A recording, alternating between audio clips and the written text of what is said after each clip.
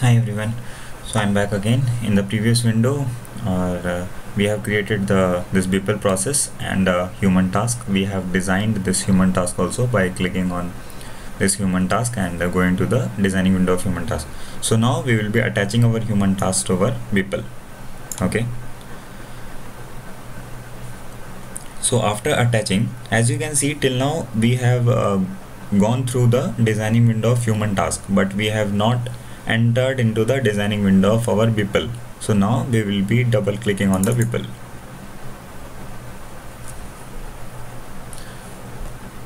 So here is the designing window of Beeple. So now as you can see, one partner link is created. This is our human task which we have designed. But see, in the Beeple we are getting the input. What was our input? Input was order ID, order name and order amount. Okay, and order status was the output. But in between, before processing, human task should come into the picture.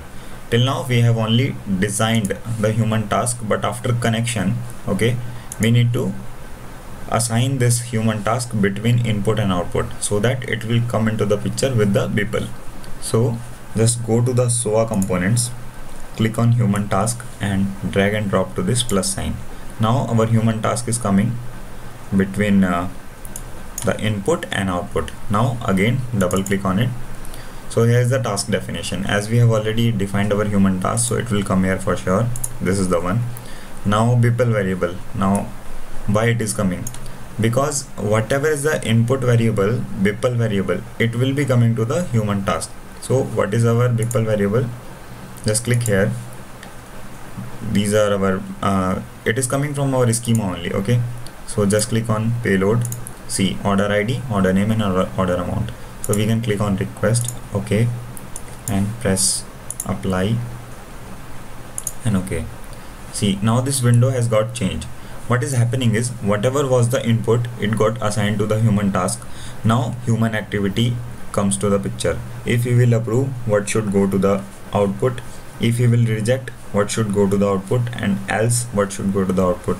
From where this approve and reject are coming? Actually, while designing our human task, okay, we have given only two outcomes, only approve and reject. That is why it is coming. This else part is not required, so just click on it and delete it.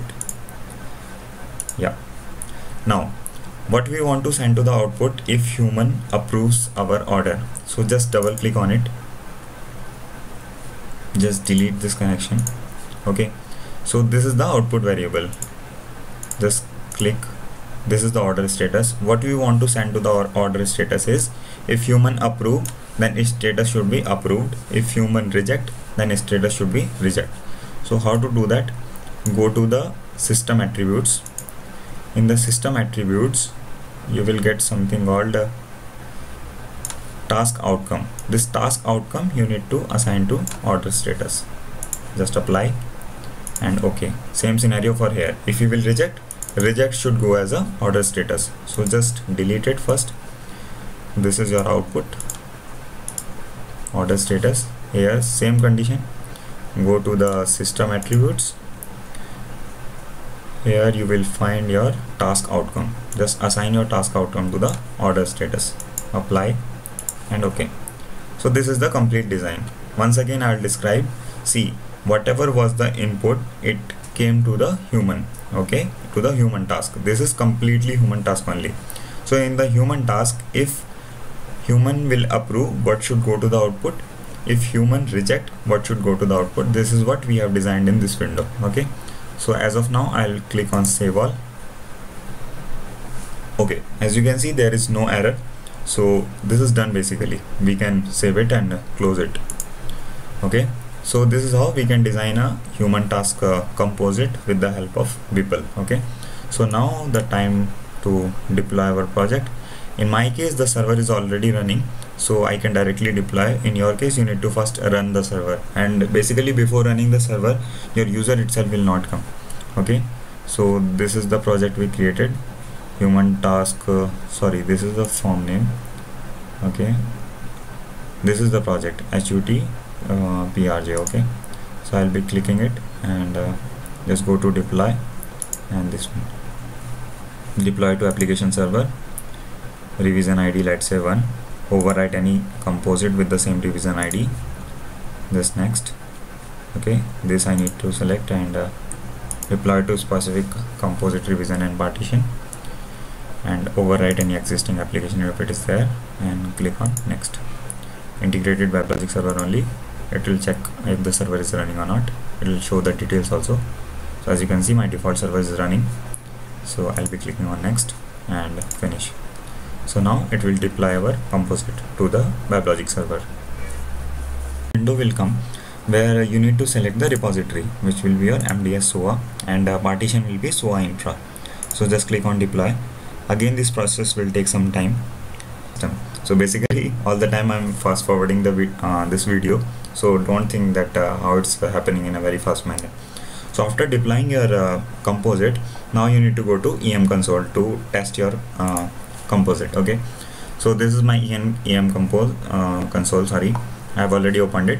Just click on SOA. Here you need to go to SOA infra default, and this is our project. Okay, so just double click on it. Okay, so here we can test our web service. Just click on test. Okay, so in this window you need to click on payload and see these are our inputs. Okay, so order ID, let's say 1 2, order name, let's suppose there's a pen, order amount, let's suppose 2000. It's a very costly pen. Go to test web service.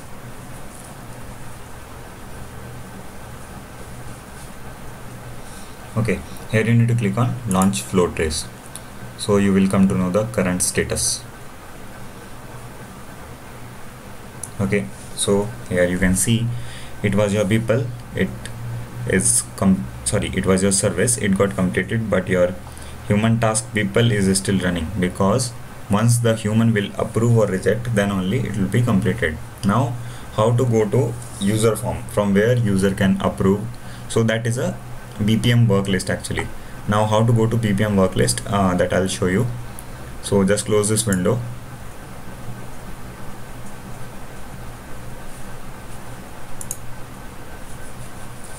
Okay, so I have copied the URL actually. So in this manner you can go to the BPM work list from where your user can log in. Now how to give the host name and all, I will let you know. This is the host name and port number. So basically go to your project. This was our project, so double click on it.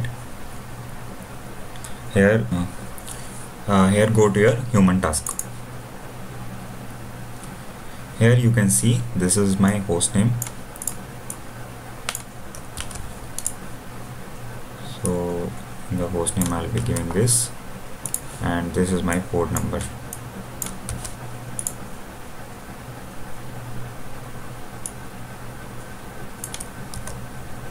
Just press enter. So manager is already, username is there, password is I'm not sure this is the password or not. Yeah, this is the correct one. See here he got a action. Okay, so once you will click on it, see it is showing you the details. Order ID is 12, order name is pen, order amount is 2000. So either he can approve or reject. So once he will approve,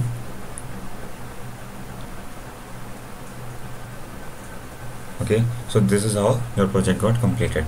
Okay, so now the only thing left is how to create the user. Okay, so that I'll show you. Okay, so for creating the user, what you need to do is go to your console. In console you can see this security realms. Okay, click on this. Here click on my realms. Here you will find users and groups. Just click on it. Okay, so this is how I created the manager user. You just click on new, name of the user, let's suppose test, description leave it, password let's say WebLogic only, WebLogic1, confirm your password, WebLogic1, and press OK. So it will show your user is created successfully. You can save the password also.